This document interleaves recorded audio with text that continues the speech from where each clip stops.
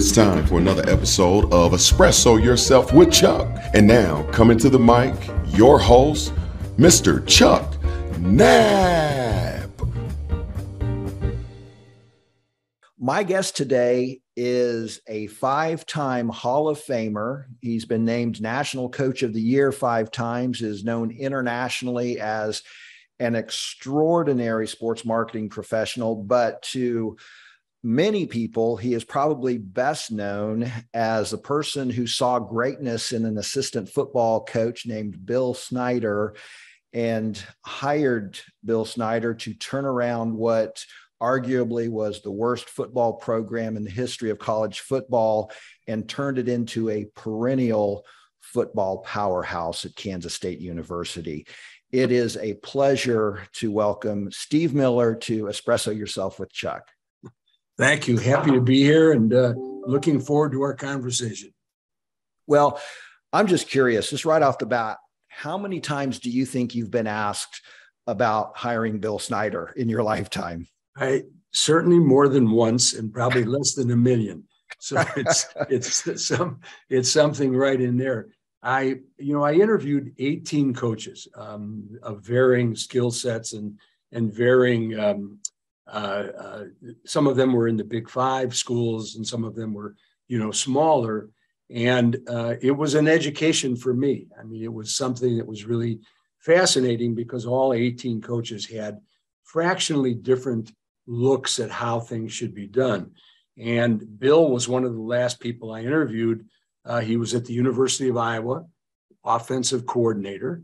And I called Bo Schembechler at the time, who was at Michigan, and said to Bo, I'm looking at Bill Snyder. What do you think? And Bo's answer, and I'll leave one word out, but Bo's answer was, get him the F out of our league. So I said, that's as good as anybody can say. But what I also did was I talked to, at the time, Bill had, and I'd have to think about the year, but Bill had 3 quarterbacks in the NFL. And I called each one of the quarterbacks and to talk to them about Bill and his persona and so forth and so on. And one of the answers that I got that was really interesting from all 3 was that that your quarterback could throw a perfect pass and you'd come off the field feeling good. You'd either have a touchdown or you'd have, some big gain. And Bill would say, his number is 89 and you threw it a little bit on the 8 side. You got to really get that thing down the middle. So these 3 quarterbacks couldn't have been more, more effusive and excited about Bill. And Bill was an assistant. But off of that team that he was on, University of Iowa, several coaches really ended up going on to 4-star, 5-star programs. I mean, the head coach of the University of Wisconsin was a defensive coordinator, now is the director of athletics at Wisconsin, and several other people.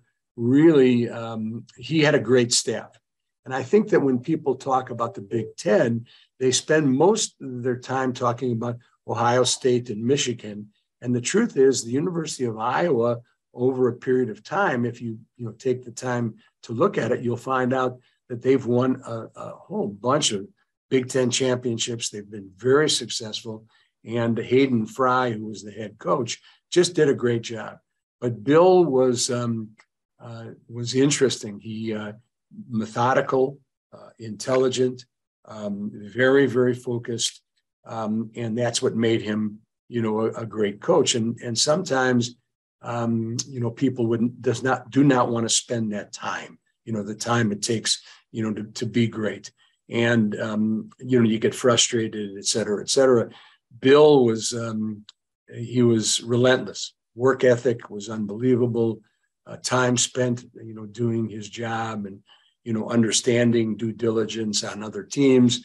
So he was, and by the way, geographically, he was a product of Kansas and Missouri. He lived in that part of the country and as a result was much more appealing to me because he knew the temperament and some of the things that went on in the Midwest, which a lot of people did not.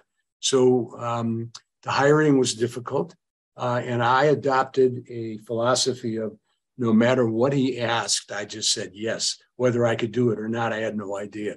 But I just kept on saying yes and just wore him down. And finally he came, and the rest is history. I mean, he did a fabulous job. And I still talk to a lot of the players that played for Bill in that first year.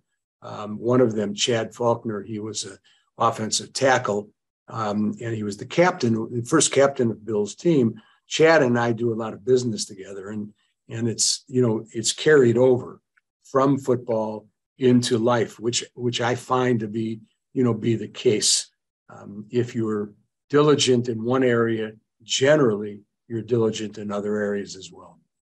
Well, and I want to go back because that's one of the life lessons, and just recognizing greatness also. I want to know how you developed that ability. And so if you wouldn't mind, let's go back to the early days of your life. Where did you grow up? What were your aspirations? We know you were a track star later, but tell us a little bit about what you wanted to do, or what you thought you wanted to do in your younger life, and how that all kind of came together. Well, that's really a great question that I don't get asked all that often. When you do an interview, generally they talk about where you are today and what you did in a short period of time. I'm from Chicago. I went to Amundsen High School in the city, and when people say they're from Chicago, they often are from LaGrange or York or other places. I lived in Chicago, so went to a high school, Amundsen High School, which was great, and an inner city high school, primarily made up of first generation Americans. And I had been very, very shy, as a freshman, sophomore, junior in high school. But I had kind of a gift. I was very fast. I ran track and did very, very well, was in the finals of almost every major race in the country.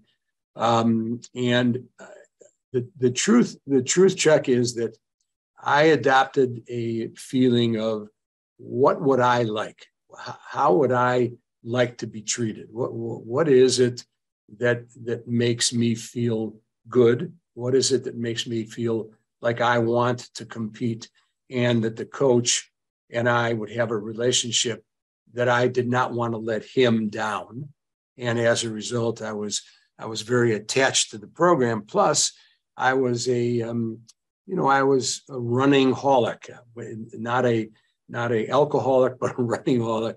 And I, was a pretty aggressive trainer, and I trained hard. Spent time in the weight room, spent time doing other things, read a lot about biomechanics, et cetera. And my dream when I was young was, what could I bring to a group of young people who are, in some cases, very focused and doing very well.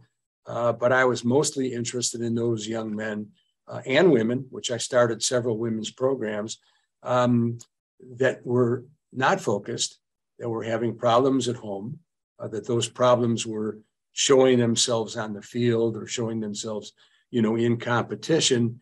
And my feeling was that I couldn't help everybody, but I would at very least try to help the people that I was closest to. And again, it got back to, how was I treated? What was it that turned me on, to becoming the best I could be? And I wanted to transfer that to young people.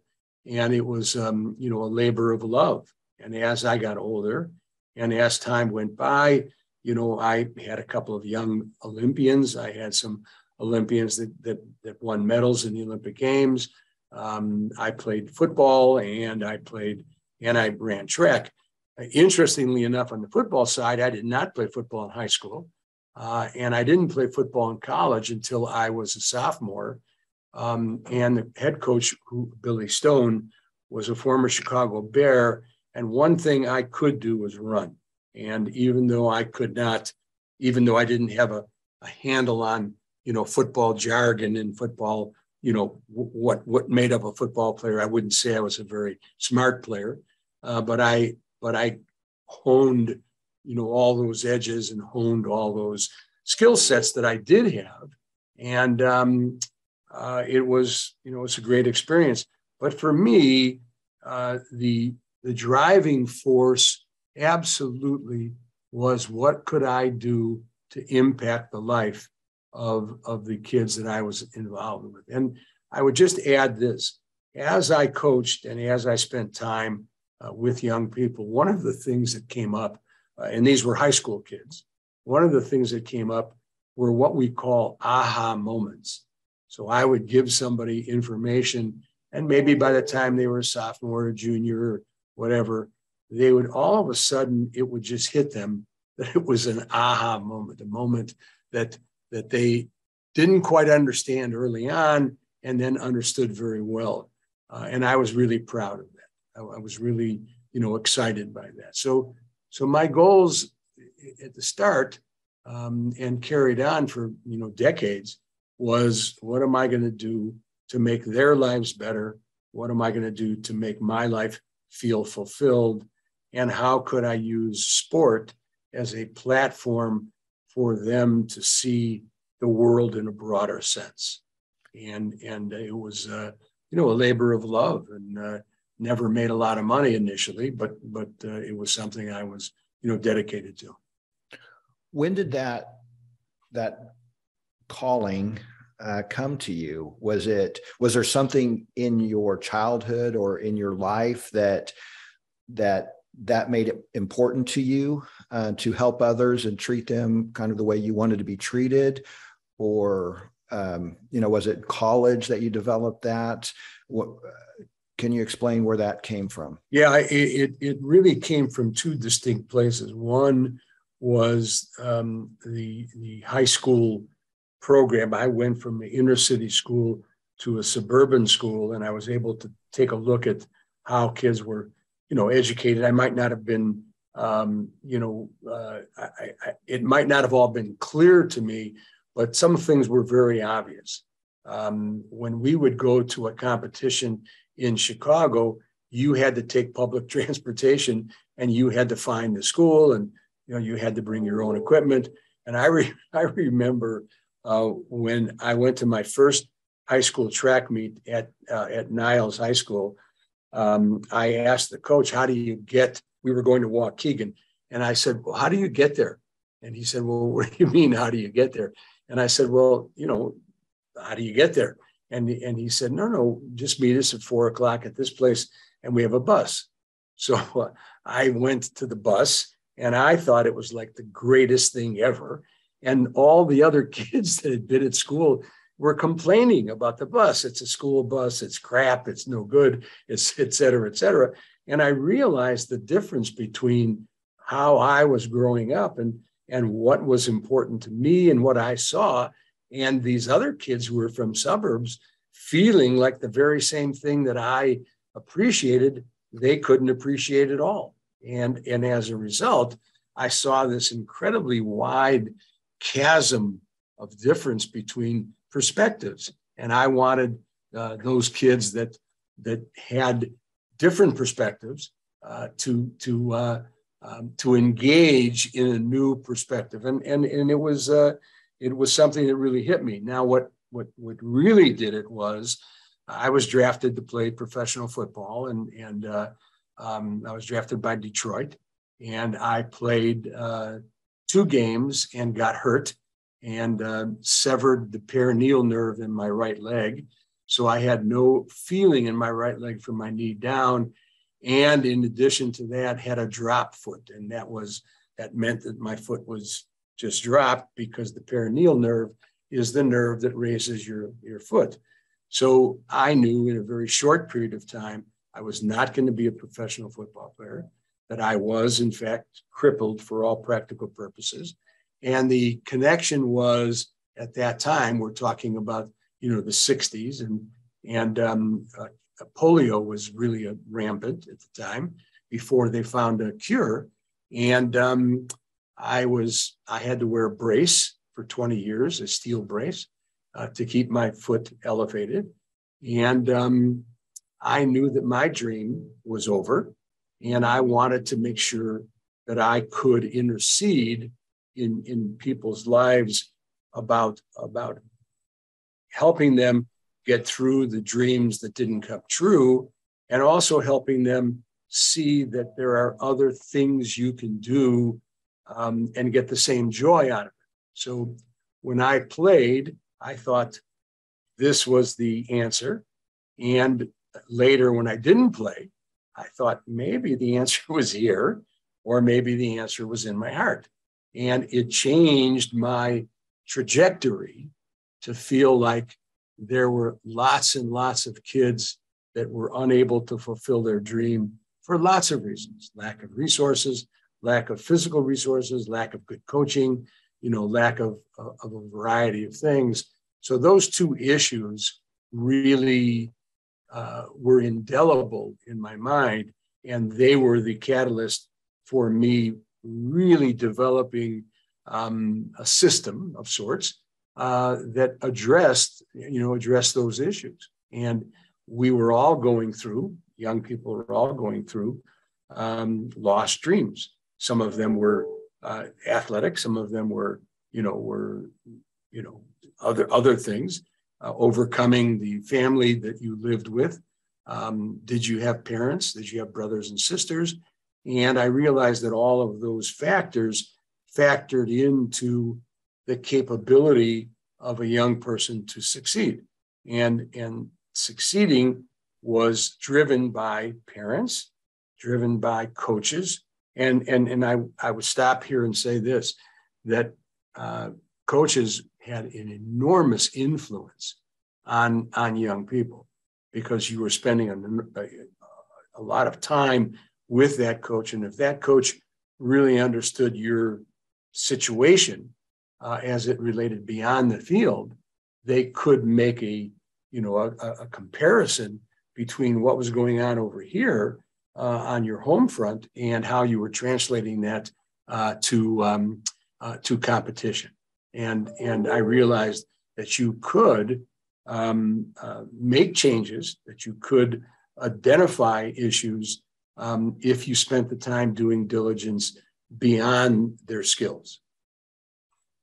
And you became a track coach. Became a track coach and a football coach. I coached football in high school as well as track, and we were champions every year, and we were very good. And I think if you came out to one of our practices, you would have seen something a little different, and that was constant communication with the athletes, constant conversation. And it wasn't just repetitive, hand the ball off, do a fake or do this or do that. I wanted them to know why we were doing it. And I wanted them to know the part that they were playing in it. And I wanted them to know that what they did affected other players on the team. You were a head track coach, and then you were hired by K-State to be head track coach. Right. Why did you want to go to Kansas State? To come back to the Midwest, if you will? Well, I was at Cal Poly in San Luis Obispo, had an enormous amount of success. We won several national championships, had kids that went to the Olympic Games. And the reason that I went to Kansas State was DeLoss Dodds was the AD, and he was one of the first ADs in the country that had a track background. Generally, ADs at universities are former football coaches, former basketball coaches, and then later became former bankers. And as the landscape of college changed, when money became an issue, et cetera, they looked for a different kind of leadership. So I went because he was a track coach. He understood, what we were trying to do. But as I was going to Kansas State, unbeknownst to me, he was going to Texas, and he became the director of athletics at the University of Texas, served, I think, 20 years there, had enormous success, was really very, very good. And what happened is I got to Kansas State. It was a very difficult place to coach, a very difficult place to recruit to.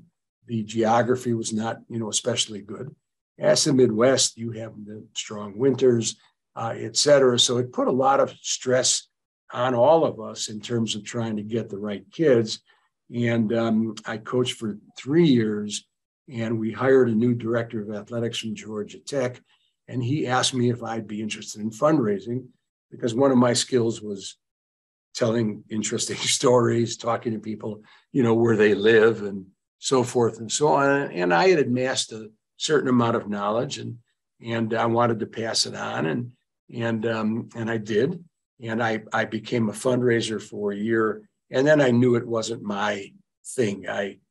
Telling the story was fun. Asking for the money was not fun.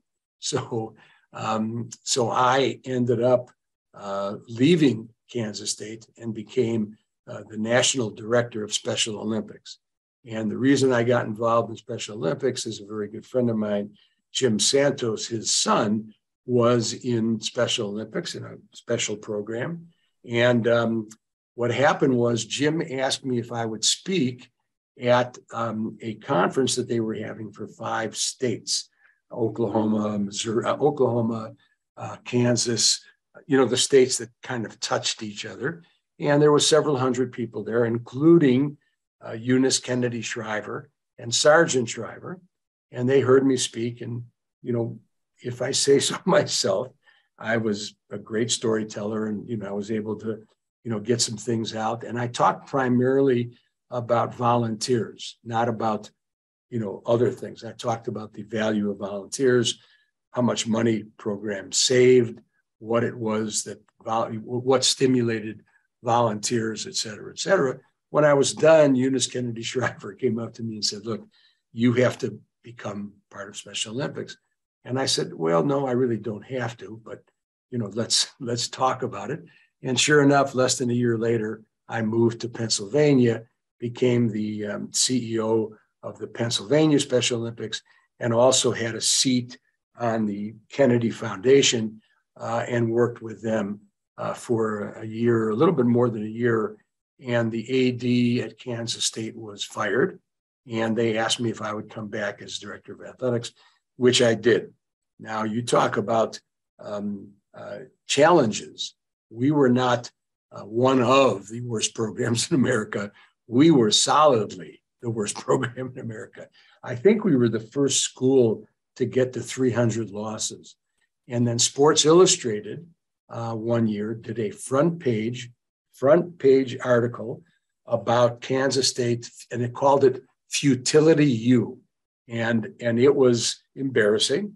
It was difficult, and it didn't do anything for our kids, and it didn't do anything for anybody. Fundraising went backwards and so forth and so on. So I had a plan, and I shared that plan with 2 or 3 very wealthy donors. And they asked me how much it would cost to do what it was I was planning. And I told them it was $40 million. And one of them, Jack Veneer, who the stadium is named after, said to me, "Well, I will give you that money, but I'm not crazy about it." And I said, "Look, Jack, here's what we're going to do. If you'll commit the money, then I will go out and use your commitment as a validation that we're on our way to a successful program." Then I rehired one of the former ADs. Ernie played basketball at Kansas State in the 50s, and he was an older AD. And I knew that at the time, I was in my 40s, was not going to have a great connection with some of the older donors, but Ernie would. So Ernie and I went out, along with Verl Schweitzer and some other people. We went out and we attacked the areas that we felt we were most comfortable. And I told Jack Veneer that every penny that we raise will be a penny you don't have to pay. So if we were to raise $40 million, you would not put a penny in. And we raised, I think, $48 million, and Jack never put a penny in. Now, Jack's naming of the stadium came later because he helped us do another program. So we were able to raise that money, and now we were able to go out and talk to donors and say, look, you're going to be part of this program. And if not, I'm going to remember you. I'm going to say bad things about you. I'm going to make your life as miserable as I possibly can.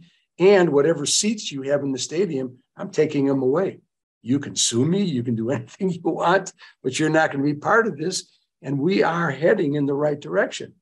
So fundraising skyrocketed. Our programs, I found Bill. Bill recruited spectacularly. First year, they won one game, and you would think we just won the Rose Bowl. And then he started winning 5 and then 7.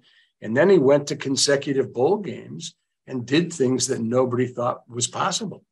And what happened was, I think, Chuck, was he showed people that you don't believe your press clippings, that you don't buy into what, writers and so forth said, because all of them said it was impossible. And we really got good. I mean, very, very good. In fact, if you remember, or I'm sure Biz would remember, we became number 1 in the country after beating Nebraska at home, which was unheard of. We had gone to one bowl game prior to that in 50 years of football. And now we're going to bowl games, winning the Big 8, which at the time was called the Big 8. And that circumstance served me well as I coached track and field athletes and told them they can be more than they thought. And as a result, we had, Doug Lytle and all these other kids that ended up going to the Olympic trials. I think the year of the Olympic trials in LA, we had 50 athletes from Cal Poly, from Kansas State, and even a couple of kids from Bloom High School, where I coached high school, that made it to the Olympic trials. Kids that didn't even make it to their state meet. People that were, Ivan Huff was a 10-minute high school 2-miler and didn't qualify for the state meet.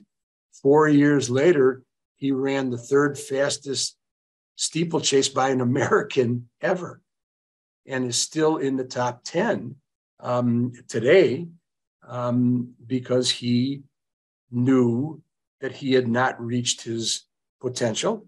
He saw what people were doing, and he embraced it and became a fabulous runner. And we had a number of kids that happened to. We had a kid named Ronnie Waynes that ultimately married a half-miler, a female half-miler, Erin Fickey. They had a child. Their child was the 2nd player picked in the NFL 15 years later. He was a defensive back, played for Minnesota for 6 or 7 years, and then played for a couple of teams and has since retired. But it was a matter of saying, what do you want to be? How do you get there? And let's get there together. Going back a little bit on the Bill Snyder, that first season. Right. So, I mean, clearly you said you put a plan together, you had the plan, you went out and you got the $48 million or whatever it ultimately ended up being. This team had not won a game in 3 years. Right. And so I graduated from KU in 1988. Right. So I was familiar with some of those games, the tie game one year where neither one of us could win. But you talked about futility.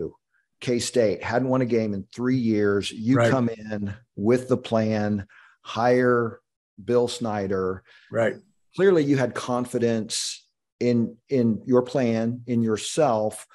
But was there a moment that season where you said, yes, it's all coming together? Not the North Texas win, or maybe that was it, but was there one other moment that you said, yes, absolutely, we are on track? Yeah, that's a good question.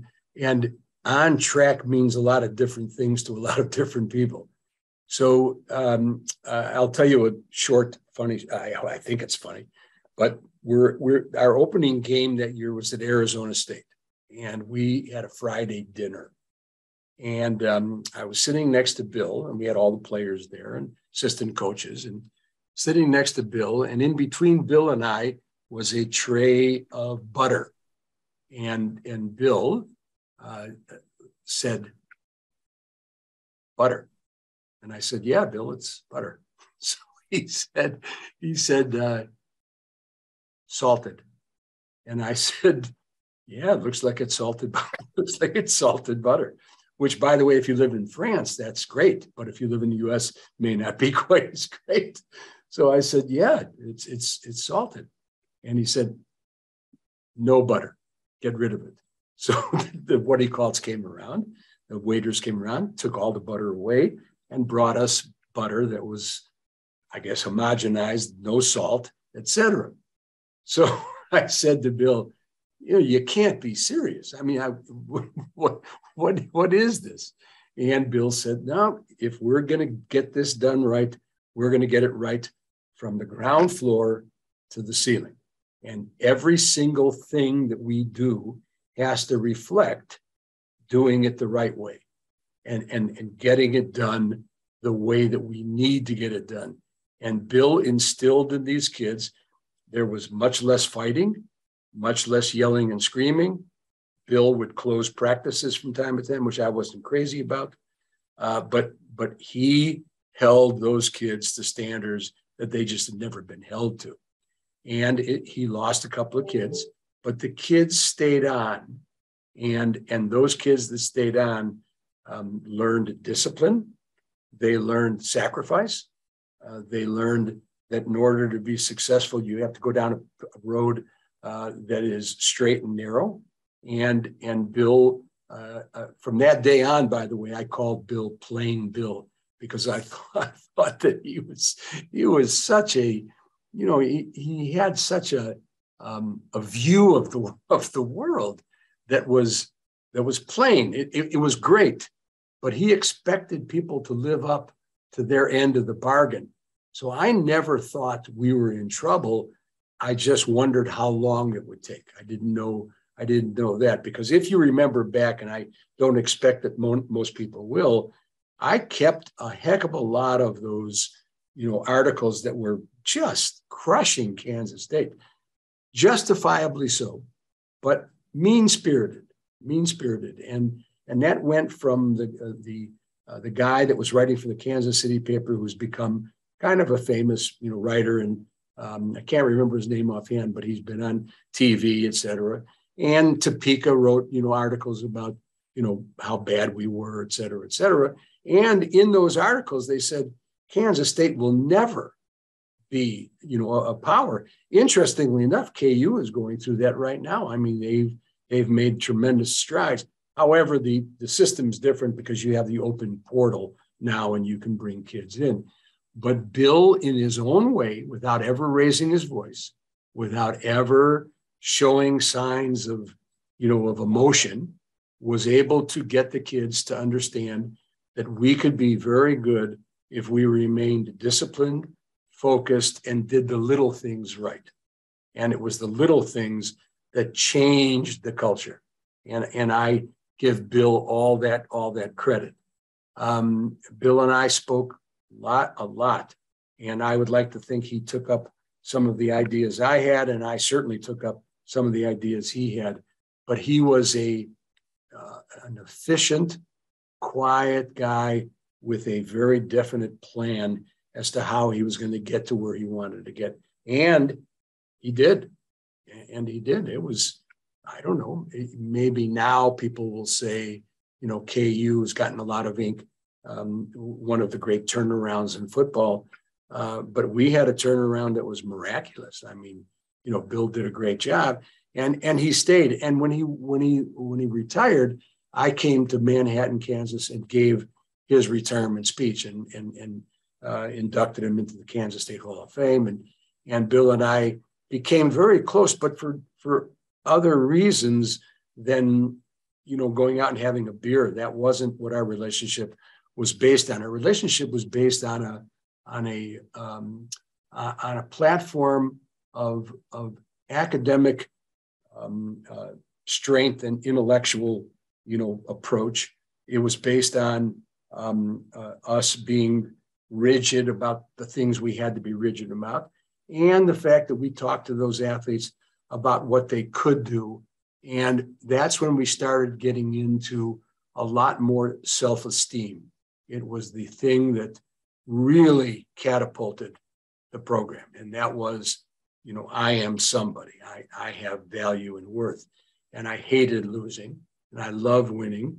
And I'm going to abide by all of these small things.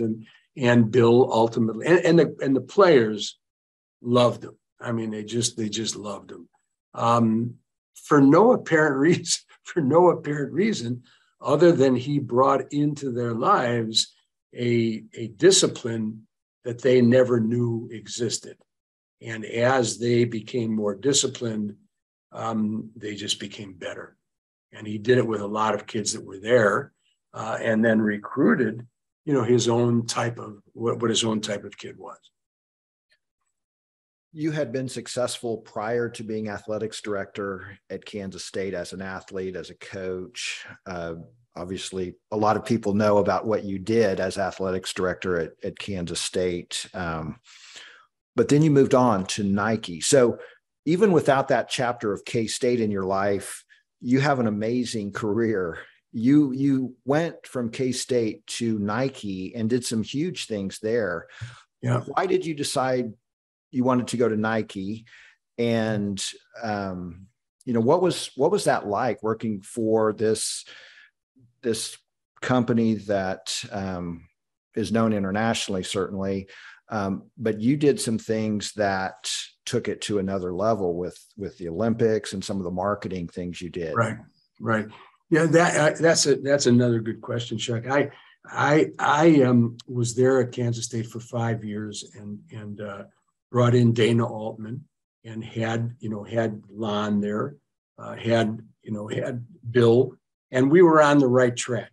And I have to admit, and I will say this freely, that I don't get bored, but what I try to do is establish a solid foundation that I can count on an annual basis. And frankly, I don't think they needed me anymore. It wasn't that I was unhappy. It's just that I felt like they didn't need me. We had built the facilities, we had changed the culture. And in 5 years, we were winning 7 games, 6 games, and then got to bowl games and so forth. And I thought Dana was going to be a great coach. He came in with Lon. He brought Mitch Richmond in and other players. And then the 1 year, I think Lon's last year, we had beaten Oklahoma twice and we had beaten KU twice, and they ended up playing for the national championship. So I felt like we were, like we were solid. And then when Phil sent one of his planes to come and get me in Manhattan, and I had said no for a year and maybe longer because this is Phil Knight, the owner of Nike. Yeah, I really liked Manhattan. I really liked the people. I liked the environment. I just really liked it, and I made some great friends. So when Phil sent the plane, I went out to Portland, Oregon with Suzanne. My wife and I have been married 53 years. By the way, I'm 79 years old and, have been around for a long time. I've seen a lot of things. And Phil and I had a really interesting conversation about taking my skill set and expanding it to a much larger audience, and it would be a global audience. So he offered me the job to become the head of world athletics. So it was track and field initially, and it was a world that I knew very well. And I said no again, and I came back to Manhattan, and then I was inundated with calls and so forth and so on. So he sent the plane again. We went back out, and then he this is absolutely true. He offered me a salary, but also offered me a sizable amount of stock.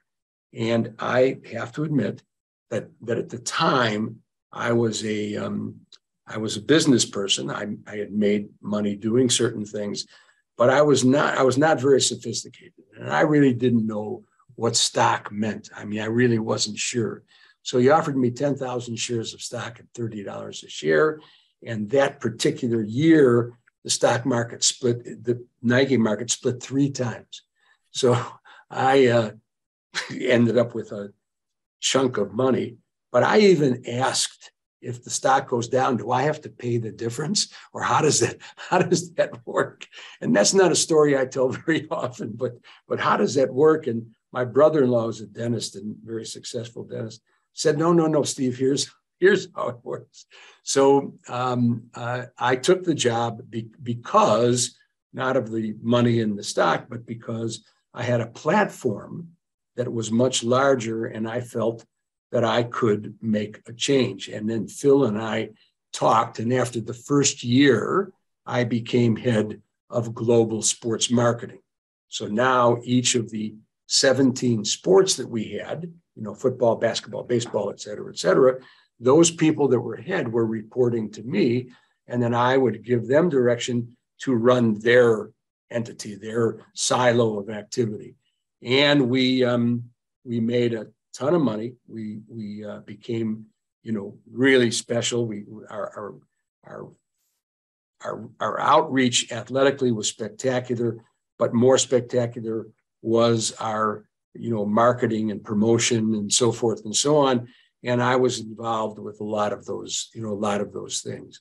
And we went to the Olympic Games in Barcelona at that time, and we did a study afterwards, and people from Harvard and Princeton who managed the study, and is still available, thought that Nike was the sponsor of the Olympic Games, and we weren't. We didn't put a penny into it other than what we were doing, and everybody thought we were the sponsor.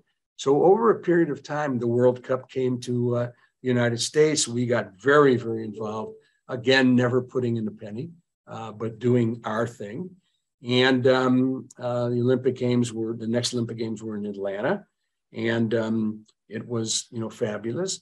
But the Barcelona Games was the dream team game, and it was interesting because I spent a lot of time with Michael Jordan and those people, and at the time they wanted to cover the Reebok, logo, and I told them no. They did it anyhow, but I told them no because by covering it, it would bring more visibility to them, not less. And, we able to work through all of that. And I was a person that I never saw the downside of things. I was very upbeat. There were things that I stopped doing because of certain things, but I think I was an out-of-box thinker. I think I was a person that wasn't afraid to say no. I had a handle on sport, and it all started, at Amundsen High School, and then at Bloom, and Bradley, the school I went to, was a big factor, and Kansas State was a giant factor because I was in a place that I initially didn't understand. It's an agricultural school. Everybody loved KU because it's, it had the law school, medical school, et cetera, and it was hard to get our people at Kansas State to feel like they were important and they were special. But at Nike, I don't want to say we had an unlimited budget, but it was a pretty good budget. I signed Mike Krzyzewski and signed Dean Smith before he passed away. And, early on, we signed Michael.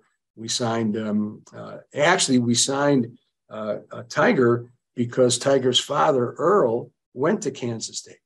And he was the first Black baseball player in the Big Eight. And it's kind of lost in the, in the annals of history. And Earl came to Nike when I was there to visit with his son, who was a sophomore in college. And Earl roomed with Verl Schweitzer. And Verl Schweitzer and he became very close friends. So when we got together on the campus at Nike, Tiger was already indoctrinated into certain things, and Tiger loved Michael Jordan. So we flew Michael in so he could meet Tiger, and, the rest is kind of history. So it was a great experience. It was a great experience. You've done a lot of things in your career, and we can't cover all of them, but you were also president and CEO of the Pro Bowlers Association. Right. 5 years. 5 years. What had happened, Chuck, is I decided to retire. I was in my 60s and I decided to retire. And Suzanne and I went to Europe, and our plan was to stay there for a year because we had made a lot of money. We were very comfortable, and we had lots and lots of friends in Europe. And our goal was to visit, everybody and take a year, give or take. And one day, true story, we're in Rome and we're out eating lunch outside. And Chris, my son, who, by the way, is one of the owners of StubHub and also owns, in fact, their company valuation just a couple of months ago was $18 billion. So, our family is into a lot of things, right? So we lost my train of thought for a second. Well, you were having lunch in Rome. Yeah, having lunch in Rome. And Chris came to the table. He had just bought a pair of shoes, and they were Todd shoes, but they looked like bowling rental shoes. And I said to Chris, what is this? And he said, Dad, it's the hottest thing ever. People are buying, this style shoe. And then Claudine, my daughter, got involved with Prada, who was making bowling bags. And then on TV, I don't know if you remember, there was a series held in a bowling center of, the series or, personalities, et cetera, et cetera. It opened up with shots of the bowling center and lots of activity there. So all of a sudden, 3 things came up that were all about bowling. So Ian Hamilton, who was the head of tennis at Nike, had quit and became the CEO of the PBA. So Ian called me. I was in Rome, and he said, Steve, come back. You and I will run this. It'll be great. So I said, what happened to Tim Fincham? And he said, no, Tim Fincham is the head of the PGA. He said, I'm running the PBA. So I said, what is the PBA? What is the PBA? And he told me, and Suzanne and I kind of liked the idea. And then all these 3 things happened over here. And I'm a big believer in the stars being in alignment, not fanatical, but, and I came back to Seattle, where the 3 owners lived. They were all 3 ex guys that worked with Bill Gates. In the top 10, 15, they made a ton of money. They bought the PBA, and I talked to them about it. And I was able to put together a plan for ESPN to be our partner. And what I did was I gave ESPN 20% of the PBA if they would run 200 30-second spots on their 4 networks, which was, ESPN 1, ESPN 2. They had something that was historical, et cetera, and they did it. I couldn't argue with them about doing it in prime time, but I gave them a piece of our business in order to run these commercials and start to get people to know who the players were, et cetera, and it was an enormous benefit. And then I made a tape, not me, but we made a tape, and we sent that tape to every bowling center in the country to use as when the bowlers warmed up, they would play this tape and see these players. And that really worked well. So I stayed, so I became CEO of the Professional Bowlers Tour. And the next 4 years, I was on the cover of Bowling Today or whatever the magazine was as the most powerful person in the sport. And we made a lot of money. We did very, very well. And it was something that I really enjoyed, even though I had no contact with bowling. I mean, I was not a bowler, but it was fun. And I went back, as I normally do, to get some of the old timers to get involved. So Carmen Salvino and Dick Weber, I brought all these guys back to give a visual to people who watched bowling for years when there was just 3 networks. And we were able to make a lot of money and really do well. And those bowlers elevated themselves in the community, and it became a very nice business. In your life, you've been associated with track, football, bowling, right. And today you're associated with 2 of the most famous professional tennis players in history. Exactly. Can you tell us a little bit about what you're doing now? Okay, so I am the CEO of the Agassi Graf Foundation. We have a foundation in the United States that's called the Andre Agassi Foundation for Education. We have built 136 charter schools in the United States. We raised $1.5 billion in business partnerships, and we have now built our 136th school, taking care of hundreds of thousands of kids. Our goal is to build 200 schools. We ran our program by President Obama and his wife and Arne Duncan, who was the Secretary of Education. We had a meeting at the White House. We showed them, we told them how we were going to do it. It was a business arrangement, not a philanthropic arrangement. Got partners. We designated $10 million to each charter school to rebuild the facility or build from the ground up. And then they were obligated to buy the school back from us at the conclusion of 3 years, so that the money that they gave us had a double bottom line. One bottom line was that they became much better citizens in their area. So they could say that they were involved in social change. And instead of it being philanthropic, it was actually a business arrangement where they made some money, very nominal, but made some money. And it was the first time it was ever tried. And so I run that program for both of them. And I run all of our businesses. So we have about 20 different businesses. One of them is we own 30, maybe 35 restaurants around the country and in Dubai and other places.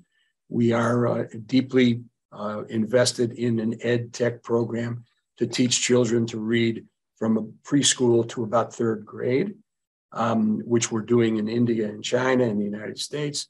Our revenue budget a year ago with 7 people was just short of $1 billion. It was 900 and something million dollars. And not embarrassed to say that, I made a lot of money, and we were with Andre Agassi and Steffi Graf, 2 of the great tennis players of all time. But in addition to that, 2 people that really believed in children and giving them an opportunity. And Andre never finished 8th grade, and he knew the value of education. And Stephanie was a good student, although homeschooled, also knew the value of dealing with young people. And her program is called Children for Tomorrow, and it's one for mental health. So these kids were destroyed psychologically and not physically. And we run, that program in Hamburg, Germany. So we have done really well. Our foundation has about $120 million in it. We give away $6 to $8 million a year to programs that we feel are, in sync with what we're doing. And it's been a joy. And at my age, it's been more of a joy because I get to share, these things, and it's been great. It really has been great. Well, you have lived and are living an amazing life. And this is an unfair question, but if you had one piece of advice, because you've already shared a lot of wisdom, but if you had one piece of advice to give students on how to be successful in life, what would that be? Yeah, it is a complicated question for sure, but it's not a complicated response. And that is that I believe that children and adults have a period of time during the day or the evening where they really speak the truth. And when I say that, what I mean is that I can tell you, Chuck, that you're going to make the Olympic team. We talk about it. You're excited about it. And then 15, 20 minutes before you go to bed, you're in that bed alone, or you're with your mate or whoever. There is a 15 or 20 minute moment of honesty. And that honesty is you saying to yourself, I'm not making the Olympic team. What is he talking about? Or I'm not doing this, or I did this. And I call that the 15 minutes of truth. And during that period of time, I believe that if we can concentrate on being the best we can be and doing the things that need to be done in order for us to succeed, we can be more than we ever thought possible. And from my perspective, the ability to focus on, again, the little things, the larger things, thinking about what I could be, looking at all of the examples out there of people that have done things and taking some of those lessons. For me, that 15 minutes of truth turns into 15 minutes of I can do better, I can do more, et cetera, et cetera. And I don't think when children are growing up, frequently their parents tell them no much more than they say yes. If I came to my father or mother and said, I want to be president of the United States, they may tell me to, sit in a corner, don't tell anybody that. I believe that we can all rise to a different level, not always fantastic, if we change our goals and objectives and look at ourselves as better than we've ever been. I just truly and honestly believe that. I grew up in Chicago. I was in a street gang. I only went to school partially. I did not do well grade-wise, but I did very well testing-wise. Got into college, shouldn't have been in college, never took a note in my life. And then as I began to see the opportunities out there, I said, I can do that. I can do these things. And for me, it's a matter of you, that person, finding a path that gets you to a place that you never thought you could be. Look, I am 79 years old. I grew up in Chicago. I did not have the best upbringing. My parents worked, hard. And one day I had that aha moment. And I said, wait a minute, there are things I can do. And I put my head down and did them. And if I had advice, I would simply say, you have to recalibrate your feelings about yourself. And no matter what anybody says, you can do better. And from my perspective, that opens up the door to things that never thought possible. Look, you have two choices. You can either read about it or be read about. And my feeling was I'd rather be read about than read about it. And it was fun. It was fun. And I will tell you, Chuck, I've been blessed. I really have. I think I am good. I think I am smart enough to do things. But if I wouldn't have been on a path of really engaging in that, I don't think I ever would have gotten there. And I've had an unbelievable life. I mean, unbelievable. I was in China at a track meet, maybe 80,000 people there. And if I wasn't the only pure white person there, I didn't see any others. I was in Berlin when the wall came down. I was in Athens, Greece, when they deposed the king that was there. I can't remember his name. I was in Nigeria when General Gowon had a military takeover and Nigerians discovered oil. I've been in places and seen things that are remarkable, and I know the human capacity is limitless. Limitless. Well, Steve Miller, thank you so much for your time and for joining us today on Espresso Yourself with Chuck. It's my pleasure. And happy to do it. And if some young person takes one thing out of this, then I would feel like we really did something special.